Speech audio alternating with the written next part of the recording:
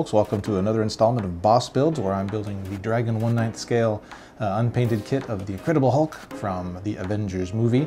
And if you've been following along, you know I've put the, I appreciated the muscles and then put the green coat on top of that and another green coat on top of that, and I was promising that I'd get to some detail painting on the face and head, and guess what?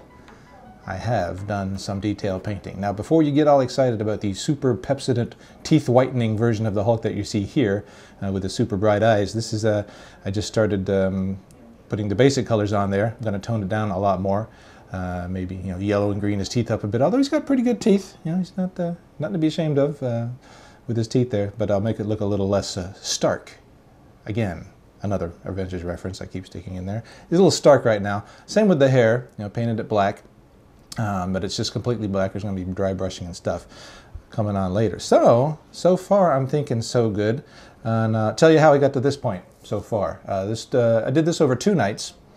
I started 2 nights ago with a larger brush. I'm going to show you this brush. This is the brush I did some of the detail painting with. I forgot to bring my other brush. It's about a 1/4 inch. Well, was that an eighth of an inch? 2 different sizes, but bigger than this.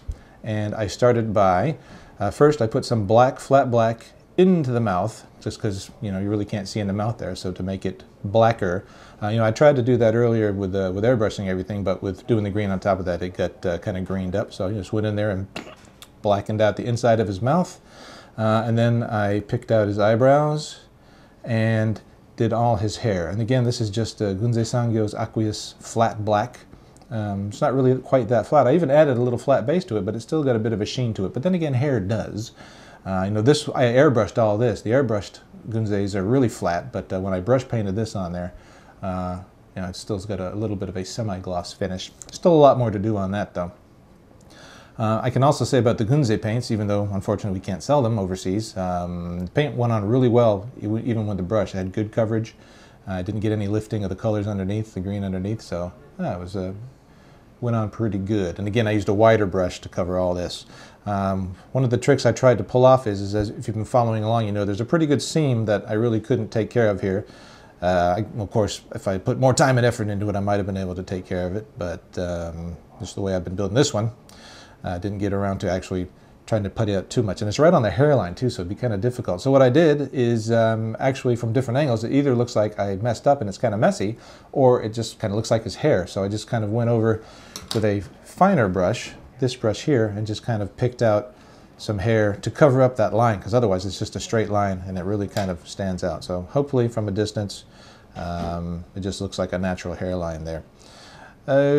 So that was, I did all that on day 1, which was 2 days ago. On day 2, I added the white and some a dark pinkish gray color around the lips. And actually that's where I started. Using this very fine brush, I mixed up a concoction of flat white, flat black, and some flat red, and got a really kind of, I don't even know if you can see the color there, sort of a grayish, pinkish inside of the mouth lip kind of thing, which I didn't actually put in the mouth because I wanted that to be black, but you know, he's got his angry face on, so he's got a little bit of a lip thing showing here, so I just went in there with that color, quite thinned, and just slurfed it around in here to get that inner lip thing there.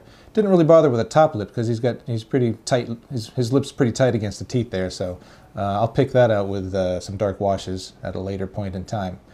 So I did that first because I knew I wanted to put the white on the teeth later, so I did the pink part first to let that dry, and then I went and picked out the whites of the eyes, which are very tiny and beady here.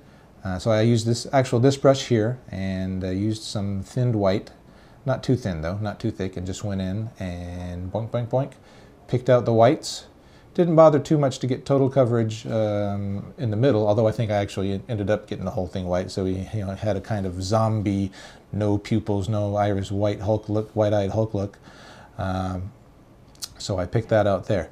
Now wait a minute, I'm having a moment here. Did I do all that on the first day or the second day? Well, it's all in the video, so you'll be able to see it. If it's not in the exact order I did it, please forgive me. But anyway, I put the white in with the thought of that I would put the pupils in later. So that was all the white. Then I also picked out the teeth. I think I used this brush pretty much for the teeth. You know, just kind of went over there. I wasn't too concerned about staying in lines or anything because the I'll put some dark washes on here later to get the spaces in between the teeth to pop out.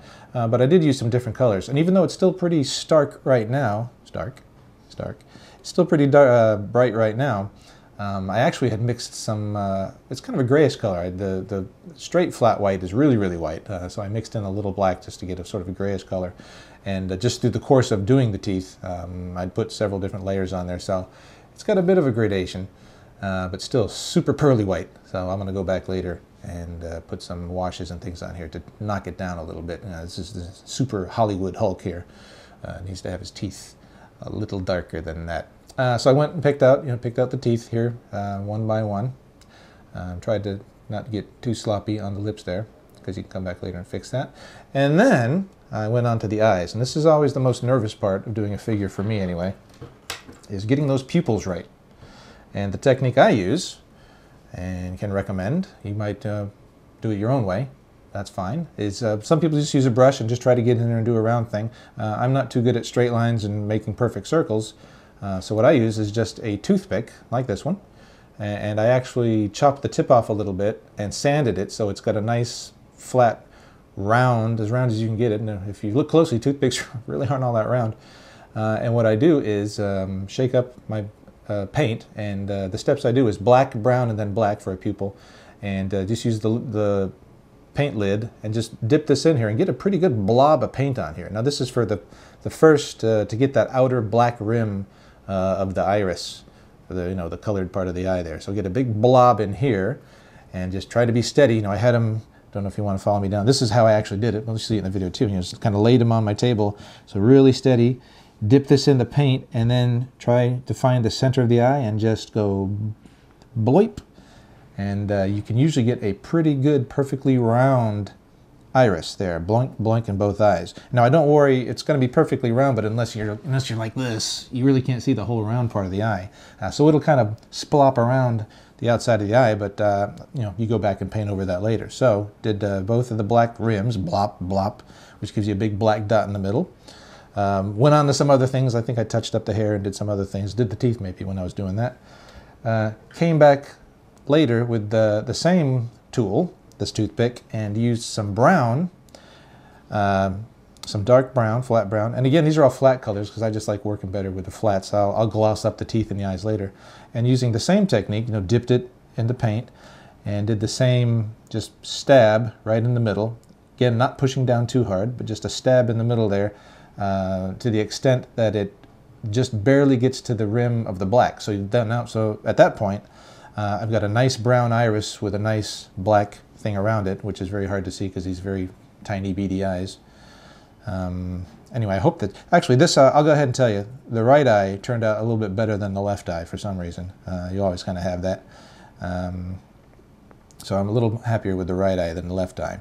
And then for the final thing, I just used a regular, this isn't the one I used, but just a regular pointy toothpick, and this was just to get the pupil. And did the same thing, dipped it in the paint, and just tried to center it as best I could, eyeballing it, and poip, put a little pupil right in the middle of each eye. Now this is hard to do, so for me, because my eyes are going, so I always use my super, you remember this thing, don't you? Resistance is futile, that thing. So this works really good, and I can get right in there. And I can see his eyes. And yeah, actually the pupils aren't bad at all right here. See some problems, but that'll be yours and mine, the secret. So, glasses aside. So I was pretty happy with the eyes. One thing I wasn't too happy with, and it has something to do with the way the eyes are molded. This figure, and a lot of figure kits actually, have the iris is molded onto the eyeball itself, which is good because it gives you a target to shoot for when you're trying to paint and all. But with the technique I like to use of just blopping the thing on there, the edges of the mold, and they're actually engraved on there, sort of caught the paint, the viscosity of the paint, and didn't give me the perfectly round circle I usually get. Actually, they turned out kind of square. But Hulk's kind of squinty anyway, and I'm going to do some more painting and darkening up in there, so hopefully that squareness of the eyes won't be too apparent later on. I prefer figures that just have no detail, just a smooth, round surface. And another reason why that's a good thing is, of course, you can change the position of the eyes if you want. I think this is not a bad pose of the eyes here, but I don't know, for Hulk in this position, might look a little cooler if he was looking down more. You know, this is kind of just, he's got this blank gaze. He's kind of going, oh, the fields of my youth, while he's smashing something. But, you know, if you have him looking down or left or right or whatever, you can get a little more dynamicism in your posing there. But, yeah, this is okay. This is okay. The only thing I regret is I couldn't really get perfectly round pupils, but that's okay because he's, again, squinty, and hopefully that'll all come out in the wash later. To finish up, what did I do yesterday? Again, just touched up around the hair, worked on the teeth, finished the eyes, and didn't do anything else. So that was 2 days worth of work. And what I got coming up next for the guy is more facial detail stuff. And I'll probably start doing the washes and stuff on his face and then move on to the rest of his body. And by washes, I'll probably do like pin type washes where you just get a little bit of a thinned dark paint, you know, and just kind of put it in all these creases here to make it really stand out. But you don't want to get too stark with those kind of things because it'll look really nutty.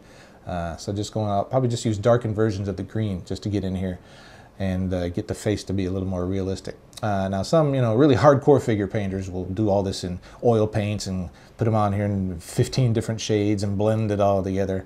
And, you know, you can get that beautiful Euro militaire look. Award-winning stuff and little tiny 1/35 figures that look beautiful, but you know, it's a little larger, and I've never worked with oil, so I'm just going to stick with the acrylics and just pop out the highlights as best I can using the techniques that I know, basically washing and things, and then do some dry brushing with lighter colors to get the face to pop out.